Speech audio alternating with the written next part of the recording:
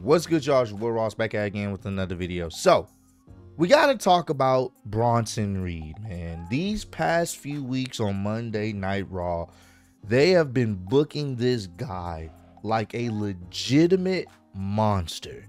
And it's great to finally see WWE creative use him in a way that is actually, I guess, effective and has people talking about him.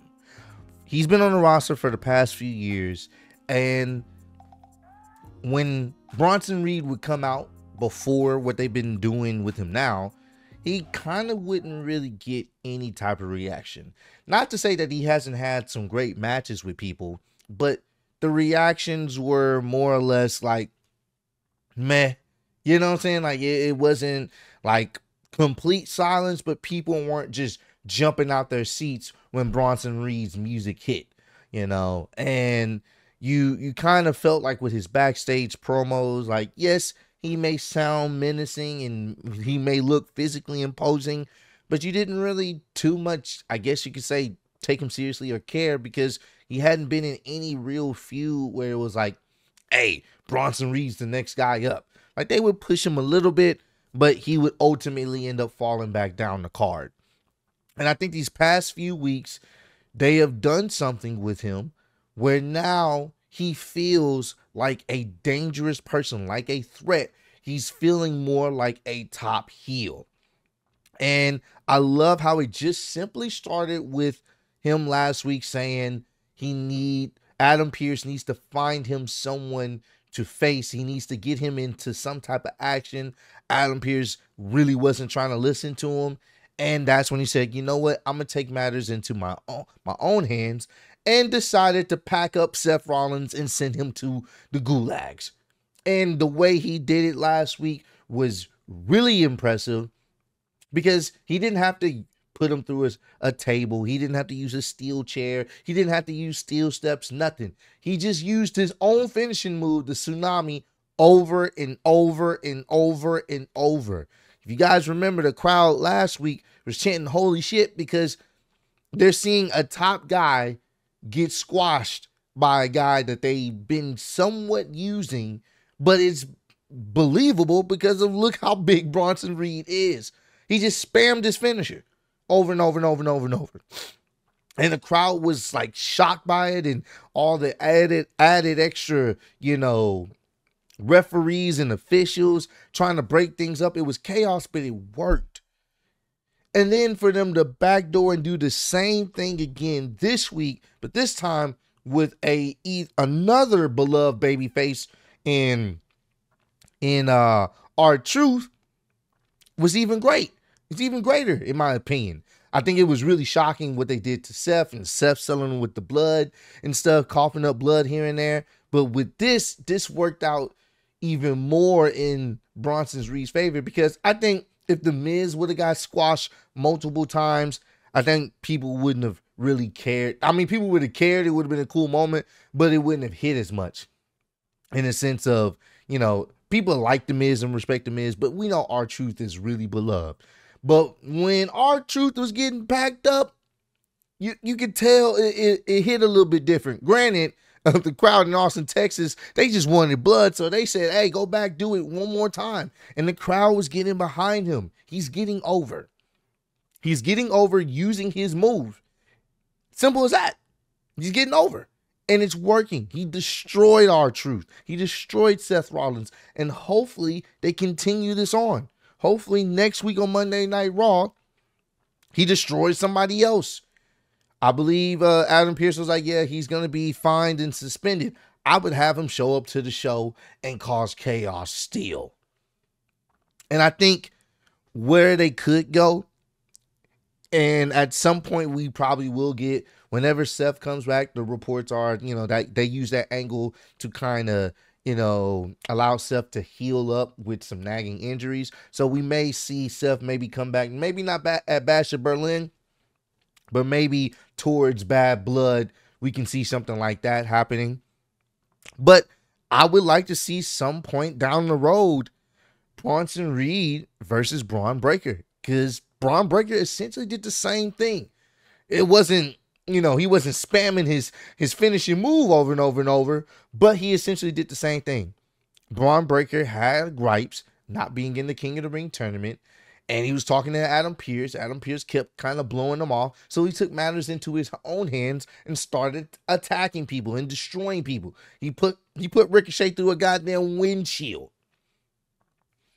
And he ultimately ended up getting what he wanted, and now he's your new Intercontinental Champion. So he pretty much, Bronson Reed did the same thing that Braun Breaker has did, and I do think that would be a nice little story they could tell. Maybe not right now, but maybe they can build up to it. I know you typically don't want to put two heels with each other, against each other, but I think this can work because Braun Breaker's starting to get over. He actually is getting more over, with the whole crowd doing the dog noise, whoo, whoo, whoo, whoo. Like they're getting behind him week in and week out because he's a legit guy that's going out there beating the crap out of people. And the same thing with Bronson Reed. They're doing the exact same thing. Coming out here squashing people with the tsunami every single week. And it's getting over. It's very simple. That's why I say you could do a Bronson Reed versus Braun Breaker later down the road. And if there's anybody that you would try to build up to beat Braun Breaker, you could do that. I'm not saying anytime soon, but I'm saying I don't think anyone would trip if they kept Bronson Reed's momentum to be one of the guys to maybe beat Braun Breaker. And like I said, that's not right now. I do think his immediate real big feud will be with Seth Rollins. Now, the question is, do you have Seth Rollins win the feud? Do you have Bronson Reed win the feud? I think maybe you could possibly have Seth put over Bronson Reed at some point. They may make a series of matches out of this, which I do think they should. I don't think it should be a one and done because we know Seth is a top guy.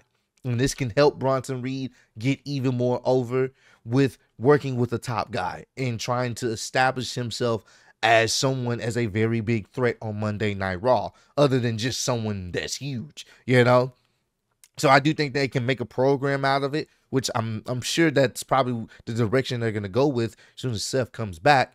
But I do think that, you give him some real noticeable, real good wins over some top guys or mid to top guys on the Raw side of things. I do think at some point maybe you go ahead and pull that trigger and have him go against Braun Breaker, and you can have them have a series of matches because that's going to be a car crash waiting, and the fans are going to want that.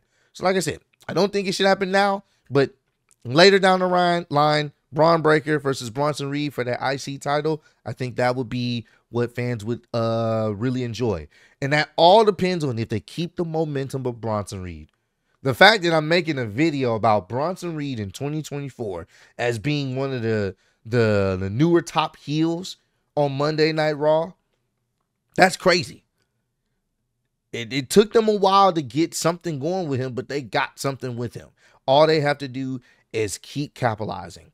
Because now people are going to want to see who is Bronson Reed going to destroy next. The same thing they did with Braun Breaker. People were saying that was the highlight of Monday Night Raw a few weeks back. Like seeing Braun Breaker just destroy people. They wanted to see that. And we're not even talking about just regular enhancement talent. We're talking about legitimate stars or top guys or mid-card, upper card guys that you're familiar with. He's packing them up.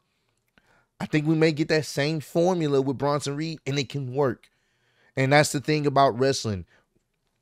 Some may say, oh, that formula, it's, they've already done it with Braun Breaker. They need to do something different. No.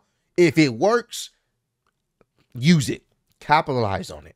And you can build something off that. So, hey, I love what they're doing with Bronson Reed. It's really dope of him packing people up with the tsunami. And if they play their cards right, they can have another monster heel on Monday Night Raw. Monday Night Raw, they're cooking up with some top heels right now. They're doing some good stuff with the heels they have on that side of things. So Bronson Reed may be on his way up the WWE ladder if they continue to use him the way they have been.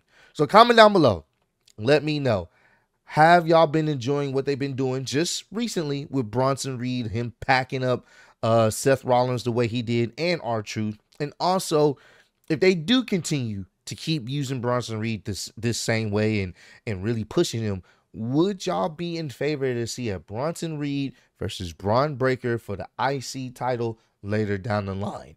Like, I don't know, maybe towards next few months if possible, maybe towards the end of the year. Who knows? Would y'all be okay with that? And honestly, would y'all be okay if they made Bronson Reed be one of the people to beat Braun Breaker, or should it be somebody else later down the line? And these are not instant situations, so I don't want to type in, oh, it's too soon. No, I'm talking about they continuously build this guy up to be a real credible threat and to be going for a championship, most likely the IC title.